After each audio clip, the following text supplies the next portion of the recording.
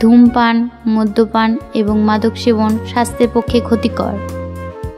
এই গল্পের সমস্ত ঘটনা এবং চরিত্র সম্পূর্ণ কাল্পনিক। নমস্কার, আমি শ্রীরূপ চক্রবর্তী। জেনে রাখো রবিবারের গল্পের আসরে আপনাদের সকলকে স্বাগত জানাই। এই সপ্তাহে আমাদের বাচিক শিল্পী শ্রীমতী সুতপা ভট্টাচার্য এবং বাচিক শিল্পী শ্রী রাজেশ চক্রবর্তীর জন্মদিন।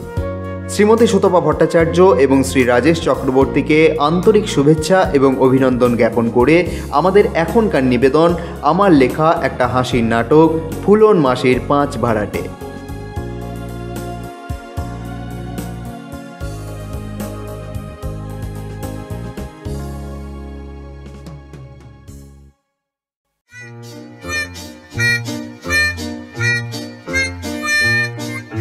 আমি সুমন্ত, ফুলমাসির একমাত্র বোনপো। আজ আমি আপনাদের যে গল্প শোনাতে চলেছি, এই গল্প আপনারা আগে কোনো দিন শুনেছেন বলে আমার তো মনে হয় না, কারণ এটা আমার চোখে দেখা একটি সত্যি ঘটনা। আমার বাড়ির পাশেই আমার মাসির বাড়ি। সমস্যায় মারা গেছেন অনেক দিন আগে। মাসির কোনো সন্তানাদি হয়নি। এত বড় একটা বাড়িতে মাসি একাই থাকেন।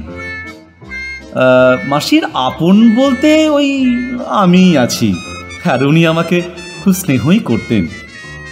একদিন মাসি আমাকে হঠাৎ ডেকে বললেন, সুমন্ত, সুমন্ত, একবার শোন না রে বাবা।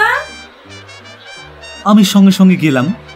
তো মাসি আমাকে বললেন, দেখ সুমন্ত, আমার বয়স হয়েছে বাবা, এত বড় মাটির বাড়ি আজ 10 বছর হয়ে গেল ঘর ছাওয়ানো হয়নি।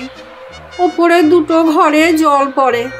আমি ভাবছি কি ভাড়াটে বসিয়ে একটা টিন দিয়ে দেব। হ্যাঁ বসাও, ভালোই হবে। বাড়িতে ভাড়াটে থাকলে ঘর দুটোর একটু যত্ন আদিও হবে। তাহলে আগে টিন দিয়ে দাও তো, তারপর। হ্যাঁ হ্যাঁ হ্যাঁ, টিনই দেবো, কিন্তু ঘর ভাড়ার টাকাতেই তো দিতে হবে আমাকে। মনে কর আজ বাজারে গিয়ে আমার জন্য 2টো তেরপল নিয়ে আসবি বাবা। হ্যাঁ, তারপরে পাড়ার লোক ডেকে ওটা একটু লাগিয়ে দিস। হ্যাঁ, এখন শীতকাল, বর্ষা পড়তে তো এখন অনেক দেরি আছে। কিন্তু এই রকম ঘরে কে থাকবে বলো তো মাসি? হ্যাঁ, টিন নেই, ছাউনি নেই। আরে তোদের কলেজের ছেলেগুলো তো প্রায় ঘর খুঁজে বেড়ায়, তা ওদের একটু বলে দিবি খন। ঠিক আছে, বলবো খন। সেই মতো আমি বাজারে গেলাম। বড় বড় 2টো ত্রিপল নিয়ে ফেরার পথে একবার মনে হলো বাড়িতে একটা ফোন করে দেখি, যদি কিছু সংসারে লাগে থাকে আর কি। তো একবারে নিয়ে চলে যাবো খন। 2টো কাজ সেরে একবারেই যাব। হ্যাঁ হ্যাঁ, মা ফোনে বলল তেল শেষ হয়েছে, তো 1 লিটার তেল নিয়ে আসিস। তো বোতলটি কিনতে আমি ঢুকলাম একটি মুদিখানার দোকানে। তো হঠাৎ 5-5টি মহিলা খুব জোরে জোরে কাঁদছে, আর দোকানদারকে বলছে, আমাদের সর্বনাশ হয়ে গেছে গো, আমাদের যদি একটা ঘর ভাড়ার ব্যবস্থা করে দিতে পারতে বাবা। ওদের কথা শুনে আমার মনে হলো এটা একটা সুযোগ মাসিকে খুশি করার। এর থেকে বড় সুযোগ আর হতে পারে না। তাই আর কিছু না ভেবেই একদম সরাসরি গিয়ে জিজ্ঞাসা করে বসলাম, কোথায় থাকেন আপনারা? থাকি না রে বাবা, থাকলে কি আর কানতাম। আমরা এই 5 বোন কোথায় যাব বল, একটা থাকার জায়গা খুঁজছি। আমরা এই বাড়ি সেই বাড়ি করে দিন কাটাই। আমরা আগে যাত্রা দলে গান করতাম গো, শিল্পী মানুষ, তারপর আবার গানের রেওয়াজ আছে, তাই আমাদেরকে কেউ খুব বেশি দিন রাখে না গো। এখন তো আর সেসব চলে না, তাই এখন আমরা একটা স্বনির্ভর গোষ্ঠী করি। আমরা পালা গানও করি। এই দেখো না, দেখো, এই দেখো বাবা, আমাদের কাছে হারমোনিয়াম, তবলা সব আছে গো। তাদের কথা শুনে আমার একটু কষ্টই হলো। আমি তাদেরকে বললাম, আমার সন্ধানে একটা ঘর আছে, ভাড়া দিতে চাই বলতে না বলতেই কোথায় কোথায় কোথায় ঘর? আমি তাদেরকে সমস্ত ঘটনা খুলে বলে তাদেরকে নিয়ে এলাম আমার মাসির কাছে। তারা মাসির সাথে খুব হেসে হেসে গল্প করছিল। আমি দেখলাম মাসিও বেশ খুশি তাদেরকে পেয়ে। মনে হচ্ছে দীর্ঘদিন পর মাসি ওই গল্প করার জন্য বেশ সঙ্গী পেয়েছে আর কি। অনেকক্ষণ ধরে ভাড়া নিয়ে দর কষাকষি চলছিল। মাসি বলছিলেন এক একজনকে মানে জন প্রতি আর কি 500 টাকা করে লাগবে, আর ওরা বলছে না আমরা 5 জনে থাকবো, 100 টাকা করে, মোট 500 টাকা দেবে। কোনো রকমে এদিক ওদিক করে দর কষাকষি করে 700 টাকা পর্যন্ত ভাড়া ঠিক হলো। এরপর বেশ ভালোই বুঝলাম মেয়েগুলি একজনও বিবাহিত নয়। তাদের প্রত্যেকেরই বিয়ের বয়স পেরিয়ে গেছে বহুদিন আগে। অত্যধিক চাহিদা থাকার কারণে তাদের আর বিয়ে টিয়ে করে ওঠা হয়নি আর কি। কিন্তু আমি বুঝলাম না আসলে তারা করেটা কি। তাদের কাছে আবার ফোন টোনও আছে। হঠাৎ করে একজন মহিলা আবার কাকে যেন ফোন করে বসলো। হ্যালো, হ্যাঁ দিদি, আমরা বাড়ি ভাড়া পেয়ে গেছি। আমরা আর আপনার বাড়িতে থাকবো না। আমাদের জিনিসপত্র ট্রলি থেকে পাঠিয়ে দিন, ভাড়া দিয়ে দেবেন। অসময়ে ওঠাচ্ছেন আমাদেরকে। তারপর পাড়ার লোক ডেকে সেই ত্রিপল মাসির ওই দুটো ঘরে বেশ ভালো করে টাঙিয়ে দেওয়া হলো। কিছুক্ষণ পরে দেখি একটা ট্রলি ভ্যান এসে দাঁড়ালো মাসির ঘরের সামনে। ওই ভ্যানটিতে যে জিনিস দেখলাম আমি তো তাজ্জব হয়ে গেলাম। আর মাসির তো চক্ষু চড়ক গাছ। ট্রলির ওপর একটা বড় সাইজের টিনের সিন্ধু, আর তার পাশেই বড় বড় 4টে পোটলা। এতেই শেষ নয়, 10টা বড় বড় বালতি, থালা, বাসন, হাঁড়ি, কড়া, আরো কত না কিছু, ছেঁড়া কুলো থেকে শুরু করে কত কিছু। মাসির গোটা শরীর কাঁপতে শুরু করলো। কি অবস্থা রে? হ্যাঁ, তুই কাঁধে নিয়ে এলি? এসব জিনিস যদি ওপরে ওঠে তাহলে এই ঘর তো আর বেশি দিন টিকবে বলে মনে হচ্ছে না রে। হ্যাঁ, আরে হ্যাঁ, কি অবস্থা? হ্যাঁ গো মাসি, ওদেরকে ভাড়া দেওয়ার আগে এসব আমার ভালো করে খবর নিয়ে এলেই হতো গো। আমি তো একদম জানতাম না। আমি ওদের ভাবলাম অসহায়, আরে ওদেরও ঘর লাগবে। ঠিক আছে, দেখো এসেছে যখন কিছুদিন রাখো, তারপর ওই কলেজের ছেলে টেলে পেলে আমি ওদেরকে উঠিয়ে দেবো মাসি। ও নিয়ে তোমার চিন্তা নেই। হ্যাঁ হ্যাঁ হ্যাঁ, আমিও তো তাই মনে করেছিলাম রে। আমাকে এমন করে বললো, আমি তো ওদের দুঃখে কেঁদেই ফেললাম। ওদের নাকি ভুবনগড়ের কোথায় একটা বড় ডাঙাল আছে, সেখানে নাকি একটা কুঁড়ে ঘরে ওদের সব জিনিসপত্র রাখা আছে। বলে পুরো ডাঙালটাই নাকি ওদের। কিন্তু এখন তো দেখছি ওরা পুরো ঘর তুলে নিয়ে এসেছে। না, এর একটা হেস্তনেস্ত করতেই হবে বাবা। তুই চল আমার সঙ্গে চল তো একটু। হ্যাঁ, এই শোনো, তোমাদের কি ব্যাপার গো? তোমরা বললে তোমাদের কোথায় কুঁড়ে ঘর আছে, সেখানে নাকি তোমাদের জিনিসপত্র আছে। আবার এখানে এত জিনিসপত্র তোমরা নিয়ে এসেছো। এত ভার সইতে পারবে এই ঘরটা? আগেকার দিনে মাটির বাড়ি। দিদি, ওইসব কথা এখন বাদ দেন। এখন বলুন এখানে ফ্যানের মিস্ত্রি আছে কিনা, আমরা ফ্যান টানাবো। শোনো, তোমাদের সাহস তো কম নয় বাপু। এদিকে শো। এই যে এত মাল ঝাল নিয়ে এসেছো, তারপর আবার বলছে কিনা ফ্যান টাঙাবে। এত শীতে ফ্যান চালাবে তোমরা? শুনুন দিদি, শীত, গ্রীষ্ম, বর্ষা, শরৎ, হেমন্ত, যাই হোক, ফ্যান কিন্তু আমাদের 5 বোনেরই লাগবে।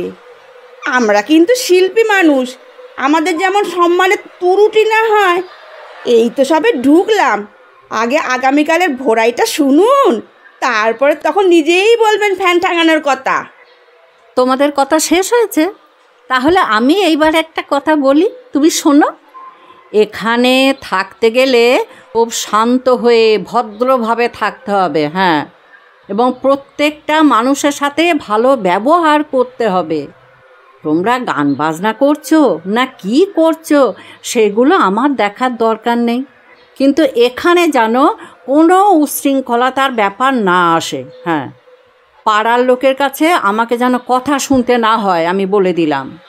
সে আপনি চিন্তা করবেন না, আগে আমাদের শিল্পকর্মগুলো দেখুন, তারপরে দেখবেন পাড়াশুদ্ধ লোক আপনাকে মাথায় করে রেখে দিয়েছে।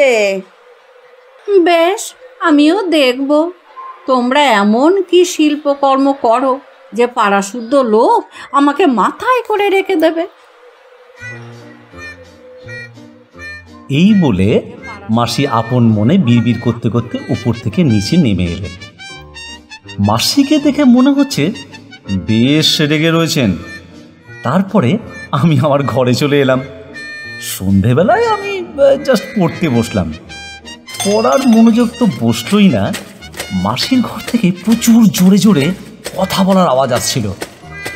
মহিলাগুলো এত জোরে জোরে কথা বলছিল, মনে হচ্ছিল যেন একটা আস্ত মাছের বাজার যেন এখানে তুলে নিয়ে এসে বসানো হয়েছে। তারপর তো সারা রাত জিনিসপত্র গোছানোর শব্দ, দুম দাম কত কি না শব্দ। আমার তো ঘুম এসছে মোটামুটি সেই রাত 12:30 নাগাদ।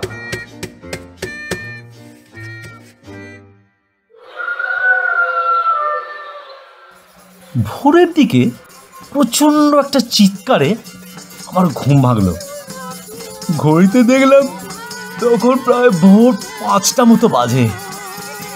শুনতে পেলাম জোরে জোরে কাঁসর ঘন্টা ওই গলায় কারা যেন ফাটা গলা নিয়ে চিৎকার করে করে টহল দিতে আসছে। তো বাইরে বেরিয়ে দেখলাম টহল না, টহল তো নয়, রাস্তায় তো কেউ কোথাও নেই। আর এখন টহলে তো সময় নয় রে বাবা। ও আওয়াজটা আসছে আসলে ওই মাসির বাড়ি থেকে।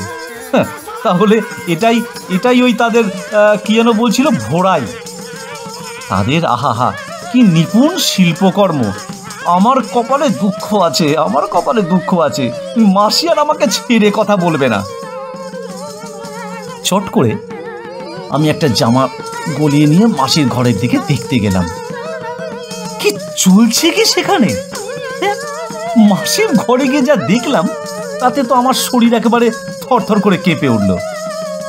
মাসির ওই বড় উঠানে ঠিক মাঝখানটিতে একটা ছেঁড়া লুঙ্গি, এইসব বিছানার চাদর টাদর দিয়ে একটা কি যে আছে সেসব সেলাই ফেলাই করে মাদুরের মতন করে বানিয়ে তার উপরে বসে রয়েছে 5-5টি বোন। সেখানে রাখা রয়েছে একজোড়া ফাটা তবলা, একটা পুরনো যুগের আধ ভাঙা কালো একটা হারমোনিয়াম, দুটি ওই মাদলের মতোই দেখতে কি একটা যন্ত্র, একজনের হাতে রয়েছে আবার কত্তাল। আরও দেখলাম বড় বড় দুটো থালা, তার সঙ্গে 4টে কাঠি। ওই মেলাতে বিক্রি হয় না সে কাঁসর না কি সেই টাইপের, সেই সব দিয়ে তারা গান জুড়েছে। এবার আপনারাই বুঝুন গানটা যে কি লেভেলের হতে পারে। দেখে বুঝলাম কারোর এখানে মুখ চোখ এখনো ধোয়া হয়নি। আস্তে আস্তে দেখছি আমার পেছনে আমার পাড়ার লোক সব জড়ো হতে শুরু করেছে। সবার দৃষ্টি ওই 5 বোনের দিকে। সবাই আপন আপন মনে সব বিড়বিড় করছে, ফিক ফিক করে হাসছে। মাসির পেয়ারা গাছের নিচে উল্টে পড়ে রয়েছে, এতক্ষণ তো আমি লক্ষ্যই করিনি। তারপর তো আমি একদম চটজলদি গেলাম, সেখানে মাসিকে ডাকতে শুরু করলাম। মাসি, ও মাসি, আরে ও মাসি, আরে কি হলো কি তোমার? কি বাবা? আরে ওঠো। কেন? আরে কি হয়েছে তোমার? কি বাবা? সুমন্ত, ও সুমন্ত, তুই বাবা। আরে ওঠো ওঠো ওঠো। সুমন্ত, তুই খাবার নিয়ে এলি বাবা, এদের একটা ভিড় কর, তুই এদের বের করে দে বাবা, তাহলে আমাকেই বেরিয়ে যেতে হবে। আমি আর এই বাড়িতে থাকতে পারবো না। ঘরে চলো, ঘরে চলো। আর জানিস, আমি কাল সারা রাত ধরে ঘুমোতে পারি না। চলো চলো চলো, তোমাকে ঘরে নিয়ে গিয়ে শুয়ে দিই, চলো। একটু বাবা, একটু ধীরে নি বাবা, একটু বসি বসি, একটু বসি, তারপর যাবি। দাঁড়া বাবা রে, আমার বুকটা এখনো ধর করে করছে। জল খাও, জল খাও, এনাও এনাও। বাবা রে, আমার মাথাটা আবার ঝনঝন করছিল রে। বাবা, এখন একটু ভালো লাগছে রে, এখন একটু ভালো লাগছে। ওরা নাকি বলছে এটা ভোড়াই। হ্যাঁ ওরে, জানিস জানিস, তোর দাদু তোর মাকে আমাকে ভোরবেলায় উঠিয়ে নিয়ে গান শেখাতেন। জানিস, ভোরবেলাকার গান, আহা, এখনো প্রাণ জুড়িয়ে যায় রে ওই গান শুনে। দাঁড়া, এক করে শোনাই তোকে, একটু শোন।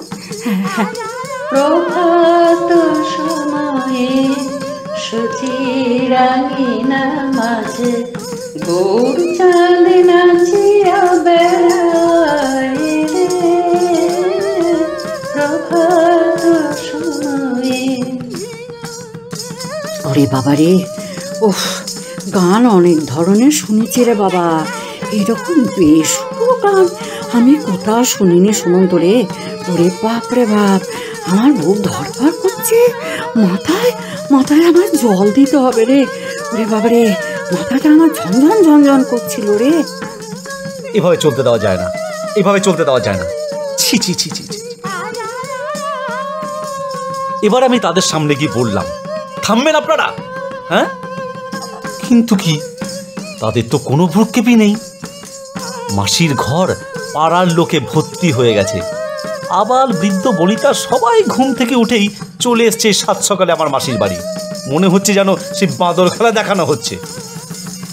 আমি এখন করিটা কি ভাবতে না পেরে আমি প্রথমেই সবাইকে হাত ধরে ধরে বলতে লাগলাম যে, ওহ কি হচ্ছে, আমার মাসি অসুস্থ হয়ে পড়েছে। তারপর দেখছি আস্তে আস্তে সবাই যে যার মতো বাড়ি যেতে লাগলো। তাদের শিল্পকর্ম তখনও কিন্তু জারি আছে, তারা থামবার পাত্রী নন। কোনোভাবেই কোনো কথা তাদের কানে গেল না। তারা যেমন গানটি করছিল তেমনি করতে লাগলো, তাদের থামাতে পারলাম না। আমি মাসিকে নিয়ে মাসির ঘরের দরজাটা লাগিয়ে আমি আমার কাজে চলে গেলাম। পরিস্থিতি যেমন ছিল সেই অনুযায়ী আমার আর কিছু করার ছিল বলে আমি বুঝতে পারিনি।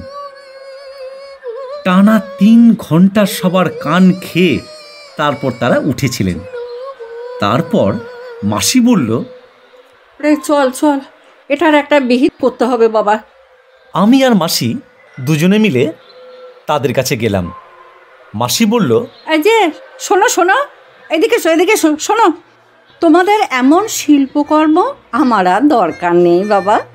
সকাল থেকে পাড়া শুদ্ধ লোক তুমি মাথায় করেছ, তোমাদের গান শুনে আমি অজ্ঞান পর্যন্ত হয়ে গেলাম। কাল থেকে এসব আর চলবে না বাবা। শুনুন দিদি, প্রথম প্রথম একটু অসুবিধা হবে আমি জানি, ঠিক আছে, আমরা কাল থেকে না একটু আস্তে আস্তেই গান করব। এই মেয়ে, শোনো শোনো, এদিকে এসো। তোমাদের নামগুলো কি বলো দেখি একবার। আমার নাম মাদুলি, আর ওই যে ওর নাম কান্না, আর ওই যে পাশে বসে আছে ওর নাম পান্না, আর ও হচ্ছে আন্না, আর এই যে আমাদের সব থেকে আদরের ছোট বোন, ওর নাম হচ্ছে গেন্না। তোমাদেরকে এসব নাম কে দিয়েছে বাবা? শোনেন গো দিদি, নামে কি এসে যায়? তবুও বলছি, আমাদের বড় আদরের পিতা শ্রী পদ্মলোচন পুরো কায়স্থ, ও ভাবনা চিন্তা করে তবে এই নামগুলো রেখেছেন। এই প্রত্যেকটা নামের কিন্তু একটা করে মানে আছে। তা কিরকম শুনি একটু। হ্যাঁ বলো। তা ধরুন, এই যেমন আমি নাকি জন্মের সময় প্রচুর কান্না করতে করতে জন্ম নিয়েছিলাম, তাই আমার নাম রাখলেন কান্না। আর ও যেদিন জন্ম নিয়েছিল সেদিন বাবা একটা পান্ডা কুড়িয়ে পেয়েছিলেন, তাই সেদিন তার নাম দিয়েছিলেন পান্না। আরে এটা জন্মানোর পর চুপচাপ ছিল। তারপর ঠাকুমা এসে মাদুলি পরিয়ে দিতেই কেঁদে ওঠে, তাই তার নাম রেখে দিয়েছিলেন মাদুলি। আমার স্বর্গীয় পিতা তিনি ভেবেছিলেন যে এইবার তাহলে একটা ছেলে সন্তান হবে, কিন্তু তিনি যখন দেখলেন তার আরো একটি আদরের মেয়ে হয়েছে, তখন তার নাম রাখলেন আর না। তবুও বাবা চেষ্টা ছাড়েননি। বাবা আরো একবার চেষ্টা করেছিলেন যদি একটা ছেলে পাওয়া যায়। তাই বাবার বয়সকালে জন্মানো একটা ছোট বোন ঘেন্না। এ জন্ম নেওয়ার পর থেকেই বাবাকে অনেক রকম কথা শুনতে হয়েছে, তাই তার নাম দিলেন ঘেন্না। ধন্য তোমাদের বাবা আর ধন্য তোমরা।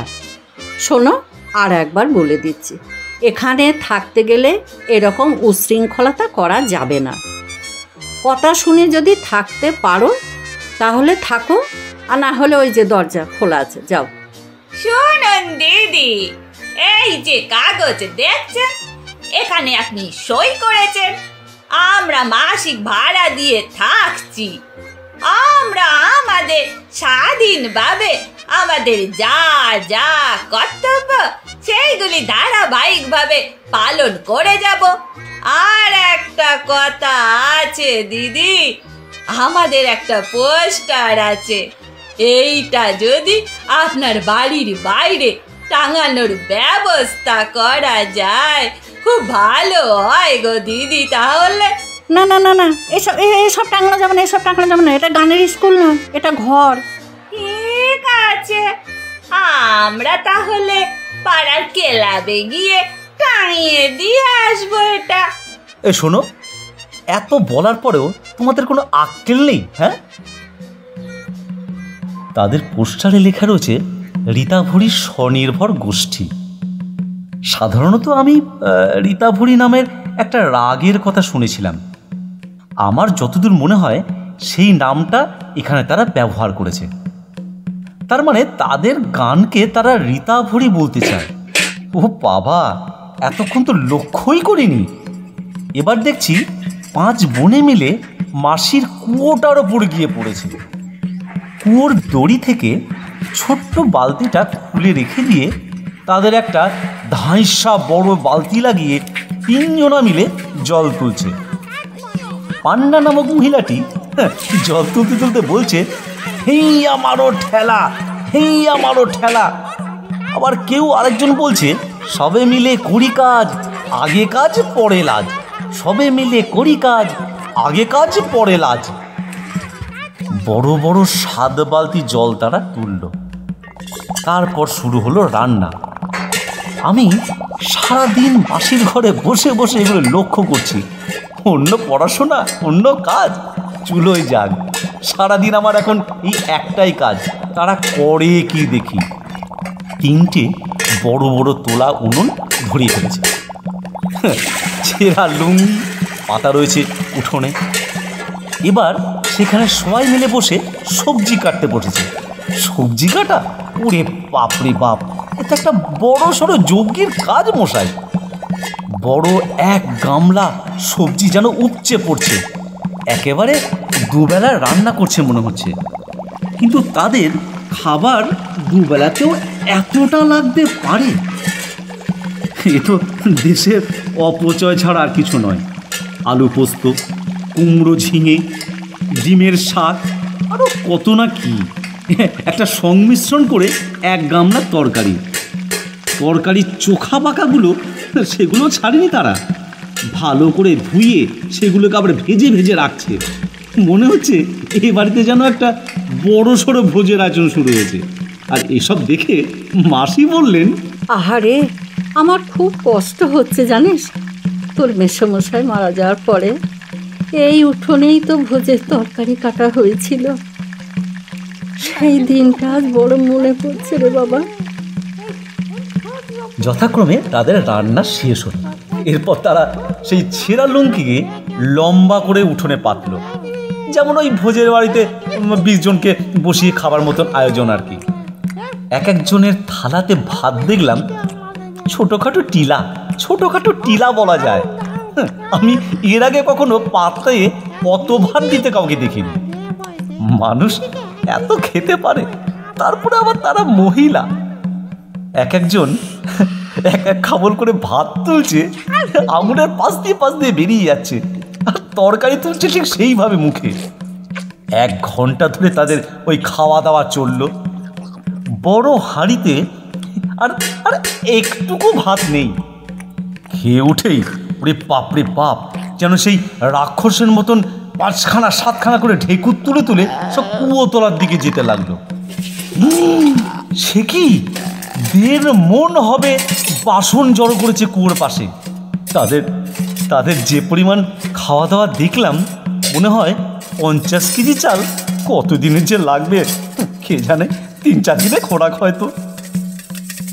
5 জনে মিলে লাইন করে বসলো ওই কুয়োর পাশে বাসন মাজতে।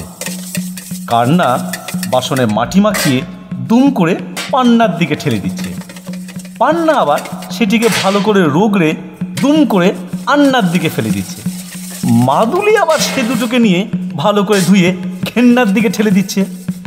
ঘেন্না আবার সেই বাসনগুলোকে নিয়ে আর একবার জল বুলিয়ে আবার ঝুড়ির মধ্যে সাজিয়ে রেখে দিচ্ছে।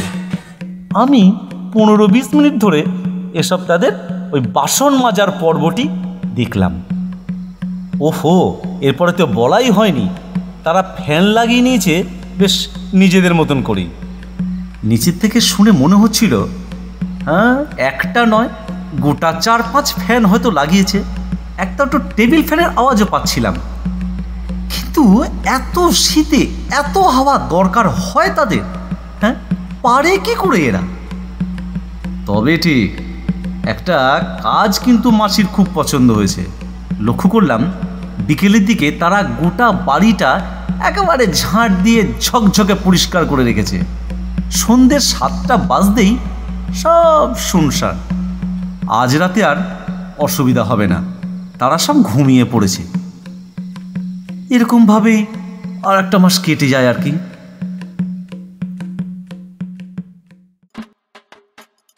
আজ এ মাসের 15 তারিখ।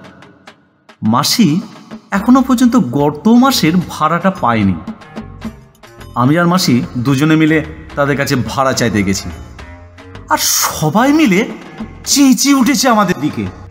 এত তাড়াতাড়ি করবেন না বলে দিচ্ছি দিদি গো, আমাদের এখনো ব্যাংকে টাকা আসেনি, টাকা পেলেই তো দিয়ে দেব গো। পাড়ার লোকে প্রথম একটু আধটু আপত্তি করেছিল ঠিকই, কিন্তু এখন সবাই শান্ত। এরকমভাবে দিনগুলো কাটছিল, আমরাও অভ্যস্ত হয়ে গেছিলাম আর কি। কিন্তু গণ্ডগোলটা বাঁধলো টানা 5 মাস পর, যখন ওই পাশের বাড়ির শিবু মুখুজ্জের বাড়িতে 5টি চোলাই মদের বোতল ভাঙা অবস্থায় পড়ে থাকতে দেখা গেল। সেই তো ওই ভাঙা বোতলেই তার মেয়ের পাটা কাটলো। গোটা পাড়ার লোক তারা তো সেই কি করে কি না করে হুলস্থুল পড়ে গেল। সবাই মিলে তাদেরকে দোষ দিচ্ছে। দুটো ক্লাবের লোক তো কাউকে কিছু না বলে সোজা মাসির ঘরে ঢুকে গেল। সাথে সাথে বের করে নিয়ে এলো একটা আস্ত বড় বস্তা। মাসির উঠোনে সেই বস্তার মুখ খুলতেই দেখা গেল চোলাই মদের বোতল। একটা নয়, 1 বস্তা বোতল। তার একটা বোতলও ভর্তি ছিল না। মাসির তো মাথায় হাত, সেগুলো তারা সমস্ত খেয়েছে। আচ্ছা, তারা কোথায়? আজ সকাল থেকে তাদের গানও শোনা যায়নি। আমি তাড়াতাড়ি করে তাদের ঘরে গিয়ে দেখলাম, সে কি মাসির ঘরের দেয়ালে লেখা রয়েছে বিভিন্ন রাগের নাম। দেয়ালের মাঝখানে বড় বড় হরফে লেখা রয়েছে, শোনেন দিদি, আজ আমাদের খুব কষ্টের দিন গো, আপনাকে ছেড়ে যেতে হচ্ছে। এই 5 মাসে আমরা আপনাকে অনেক ভালোবেসে ফেলেছিলাম। গত 4 মাসের ভাড়া বাকি রয়ে গেল, তাই এখানে কিছু দামি দামি জিনিসপত্র সব রেখে গেলাম গো। সেগুলো বিক্রি করে যা টাকা আসবে সে টাকা আপনি ভাড়া হিসেবে নিয়ে নেবেন। বস্তায় বাঁধা 70খানা বোতল রাখা আছে, সেগুলো সব ফেরিওয়ালার কাছে বিক্রি করে দেবেন গো। আরো অনেক দরকারি জিনিস রেখে গেলাম গো, আশা রাখি সেগুলোর মাধ্যমে আমাদের ভাড়া সব পরিশোধ হয়ে যাবে। আর আপনার পাশের বাড়ি এই যে সে মুখুজ্জে, ওনার কাছে 500 টাকা ধার করেছিলাম গো, তার দরুন 5টা বোতল তাদের বাড়িতে ছুঁড়ে দিয়ে গেলাম।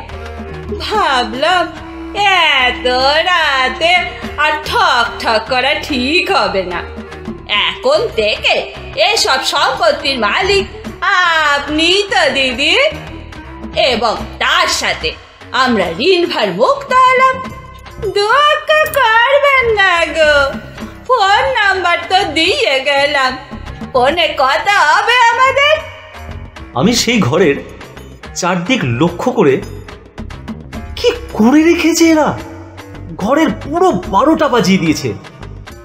বড় বড় পেরেক গাঁথা রয়েছে দেয়ালে, তার সাথে 5-5টি হিন্দি অভিনেতাদের ছবি, অমরেশ পুরীর ছবি, ওমপুরীর ছবি, রাজেশ খান্নার ছবি, পরেশ রায়লের ছবি, ও বাবা অমিতাভ বচ্চনকেও বাদ দেয়নি।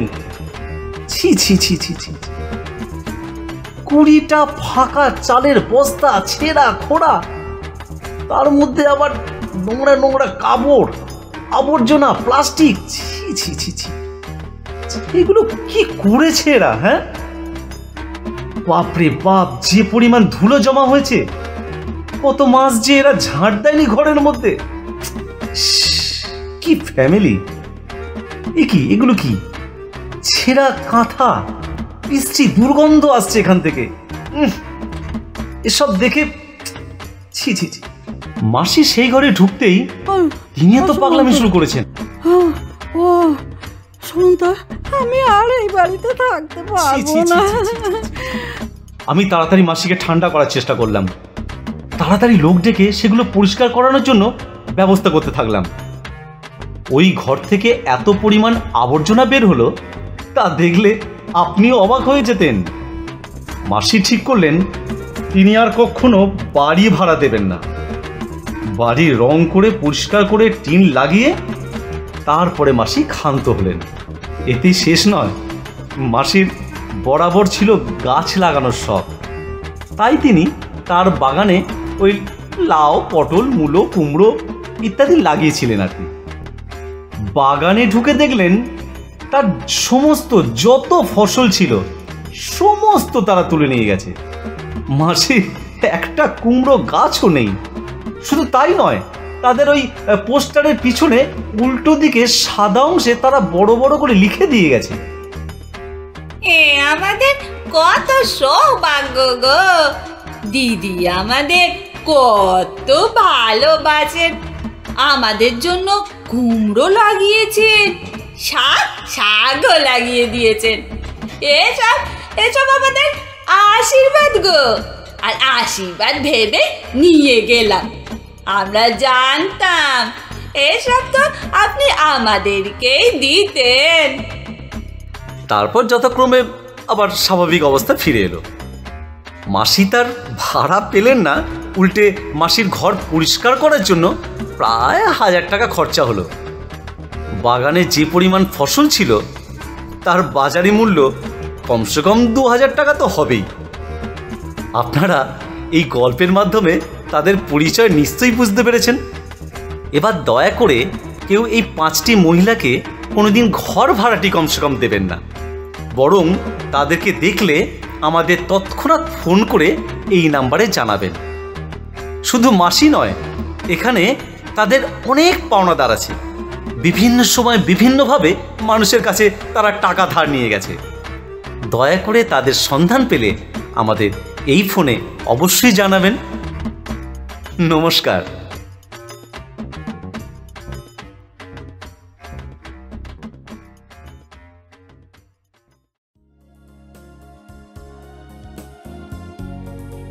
শুনলেন ফুলন মাসির পাঁচ ভাড়াটে।